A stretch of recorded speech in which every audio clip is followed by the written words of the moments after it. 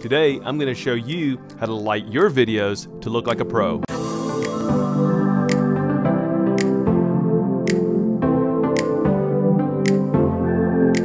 Lighting is essential for all videos. Too many times I see filmmakers buying expensive cameras in an attempt to fix their poor lighting in their videos. A solid foundation for any film is good and appropriate lighting for the scene that you're getting ready to shoot.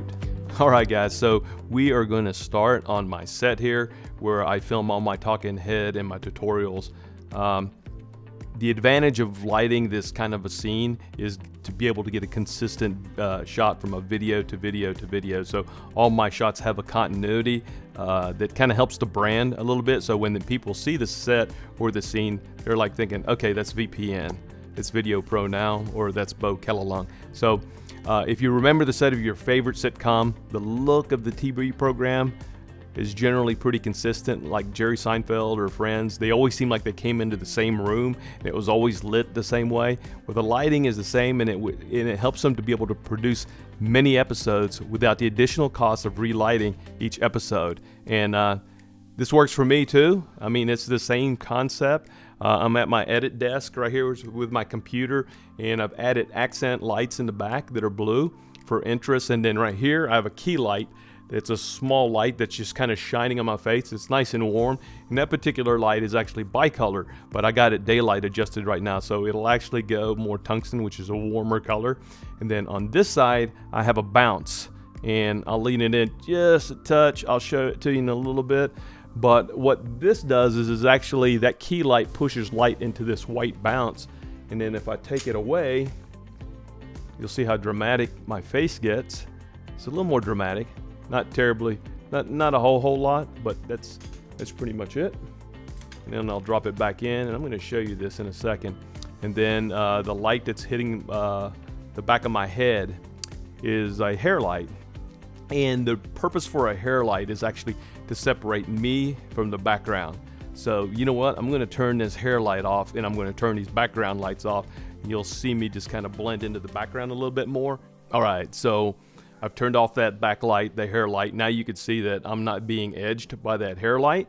And I've turned the accent light off in the back. And so I don't come off the background now. I'm not really separating off the background. And you can see that it did a great deal of work. So, and even if I remove this bounce now, I'm kind of deconstructing this, you know, piece by piece. So, you know, when I'm lighting a shot, see how dramatic that looks? That's not horrible, but it could be better, right? So even if I turn that blue light, that accent light back there, you'll see how much better even with just that on. All right, guys, so now I've turned that light on in the background, and you can see I separate a little bit, but I'm kind of silhouetted, so you see kind of a hard silhouette because the background is lit. Now, if you see my eyes kind of going above right there, I'm actually looking at a monitor that's above my lens that allows me to be able to see what I've done in the background. So, but I'll try to focus on you guys because you guys are important and we're trying to learn here. But this is very simple lighting. It's very easy to do. You could do it actually really cost effective. You don't have to spend a lot of money for the setup that I have. And I'll put a link below showing you the items that, oh, you know what? I'll do even better than that. I'll actually put images and a link to give you options for being able to set up a lighting scenario that's just like this. Now what I'm going to do is I am actually going to turn my hair light back on, and I'm going to turn this backlight off so that you can actually see the difference in what that looks like. All right, so now you see the hair light. It's back on. You can see it on my shoulders, see it on the back of my hair, and a little bit. And I get a little better separation that way, but the shot seems like it loses a little shape and a little depth because that wall back there is not lit. So to me, that's probably the best look in this scenario. It looks good. It kind of, you know, the blue's kind of cool, kind of techie looking, which really works for what we're doing. We're doing tech, cameras, you know, videos, lights and stuff. So, all right, guys. So I'm going to get it back on and all right. So I'm going to introduce this fill back in. All right, guys. So we're back to the original lighting setup here. And I want to remind you that whatever you're looking at from behind your camera or from behind your cell phone is actually what you get. And that's the beauty of video. If it looks too dark, then chances are it's probably too dark, and vice versa. If it looks too bright, then it's probably a little too bright. So you have two options. You either take away light from here, or you add light from here, from your lighting, or you do it from your camera setup. We'll be going over camera setups probably in the next video. Remember, don't get things overcomplicated in your head. Just practice. Set your lights out there, move them around, have fun with it, hit the record button and see what it looks like.